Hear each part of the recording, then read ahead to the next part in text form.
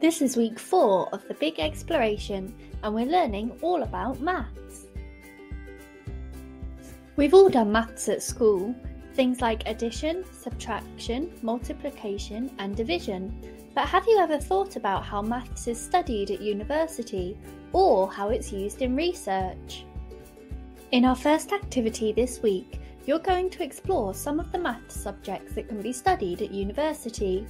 Match up the names of the subjects with the description of what they involve. Pause the video now to have a go at the activity on page 10 of your workbook.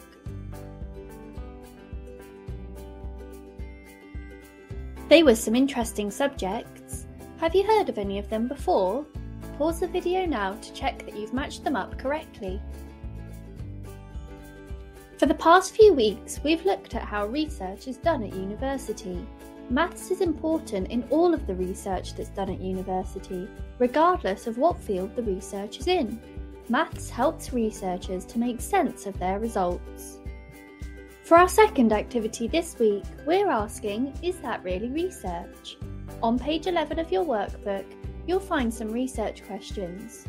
It's your job to think about whether these are questions that researchers have really studied, or if they're just made up. Once you've done that, take some time to think about what the answers to these questions might be and how you would go about researching them if you were a researcher. Pause the video now to have a go. What interesting questions! Let's find out which ones were real. Can you detect a cat walking across a keyboard? This is really research. After his sister's cat crashed her computer, an American computer scientist created a program that detects when a cat is on the keyboard and safely shuts down the device. What's the total surface area of Indian elephants? This is true. This groundbreaking research by Kerala Agricultural University in India found a way to predict the surface area of Indian elephants using the elephant's height to its shoulder and the size of its footprint. How far can penguins defecate? This is real research by International University Bremen in Germany. They researched how much poop-firing pressure penguins had to build up in their body in order to fling away their bodily waste. How many photos do you need to take to make sure no one in the group has their eyes closed? This is real.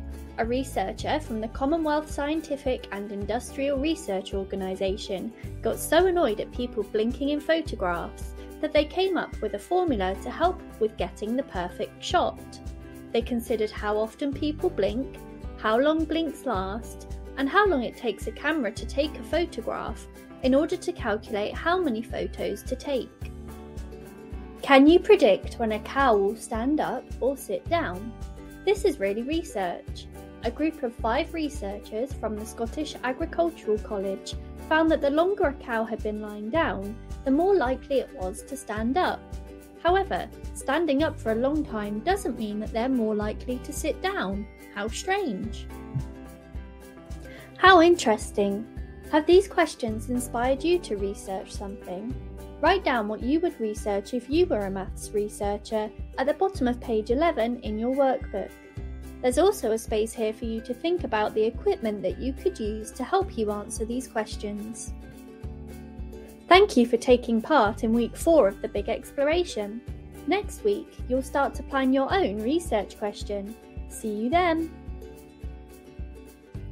The Big Exploration. Become independently curious.